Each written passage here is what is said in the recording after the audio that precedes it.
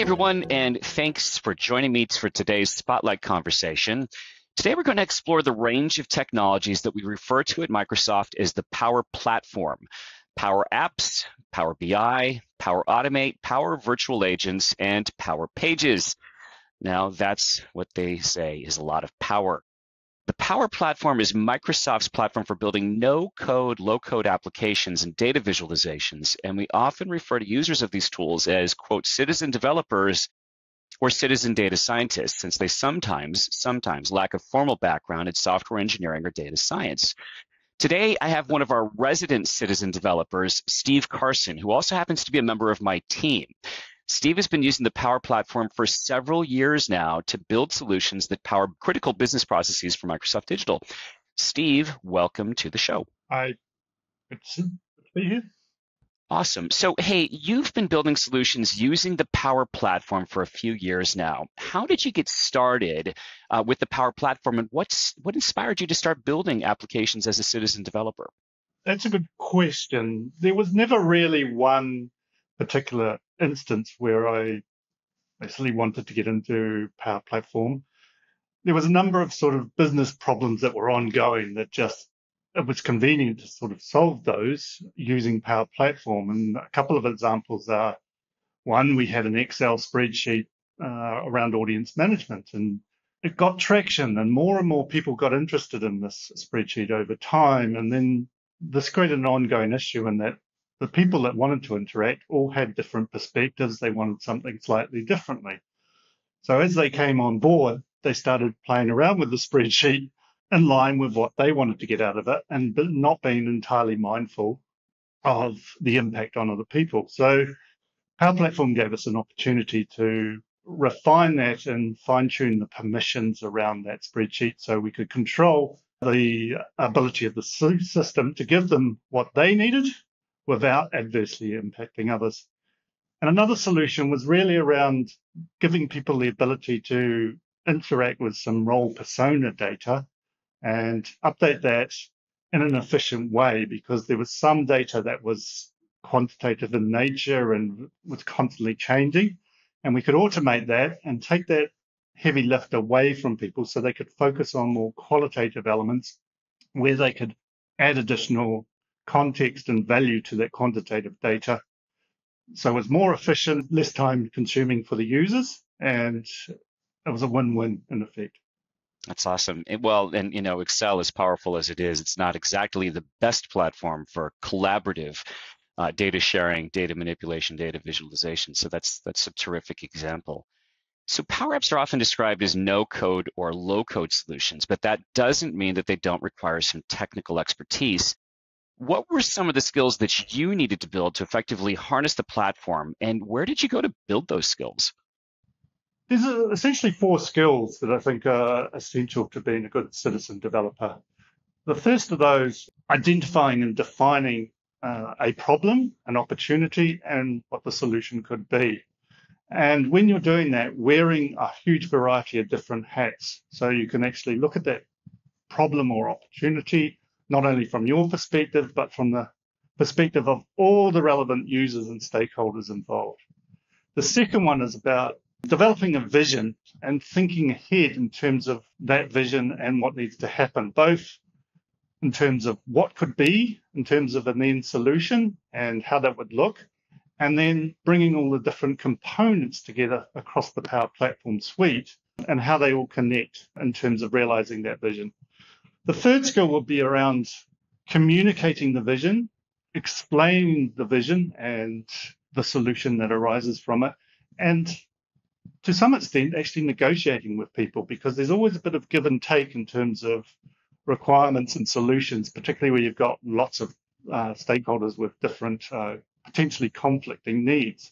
And then the fourth skill is actually a technical skill, and that's around data modeling and transforming data. So I've had to learn, data modeling techniques, and I know about star schemas and snowflake schemas. It's always good to read up about those. And it's also good to learn about how to transform data, particularly using DAX within the Power Platform suite.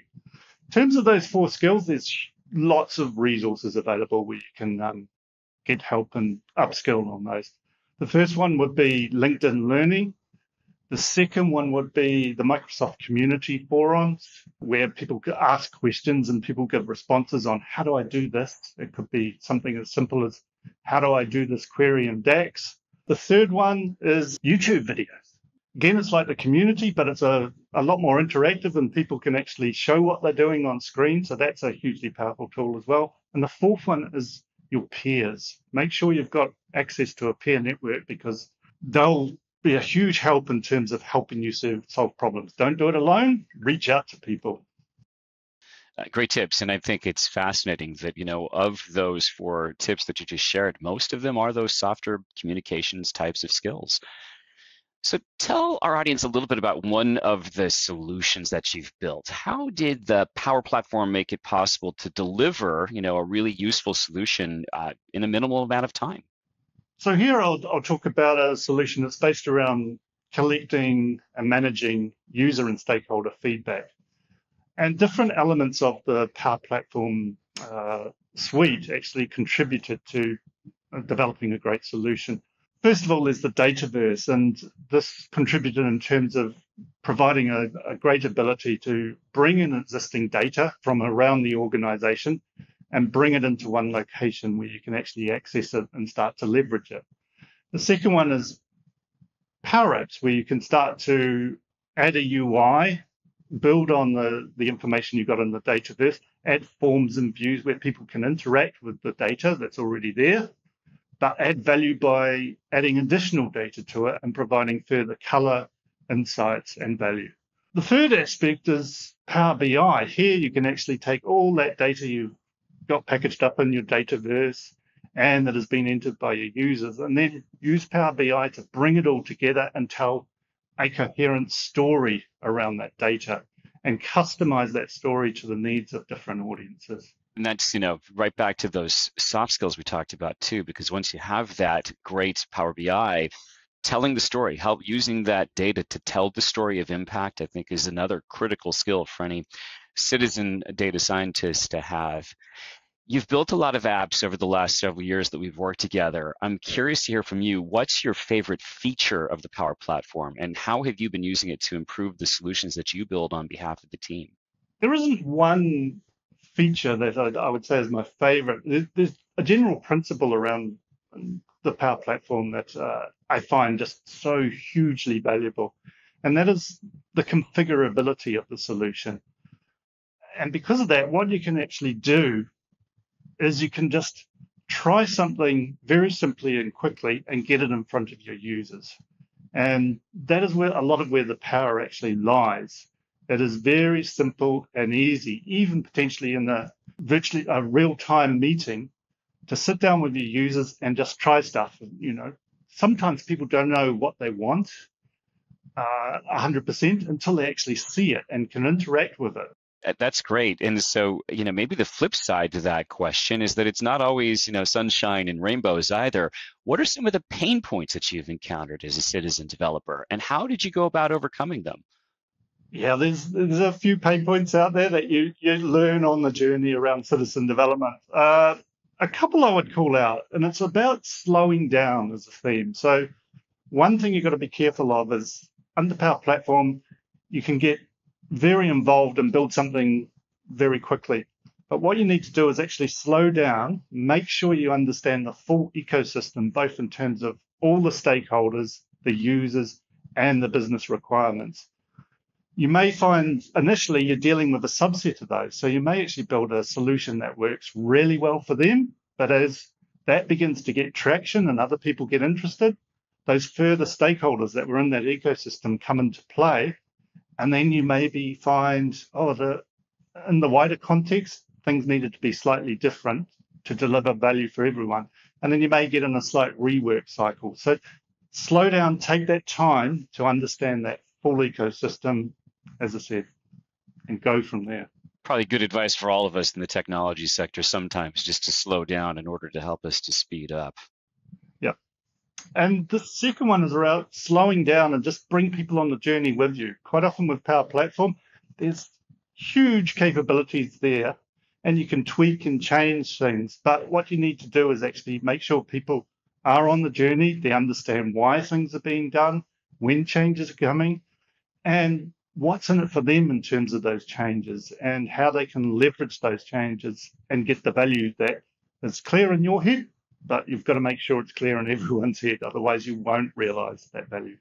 Yeah, well, answering that question, what's in it for me, is one of those key questions whenever we're doing change management at Microsoft. Okay, Steve, thank you for that. I just have one last question for you.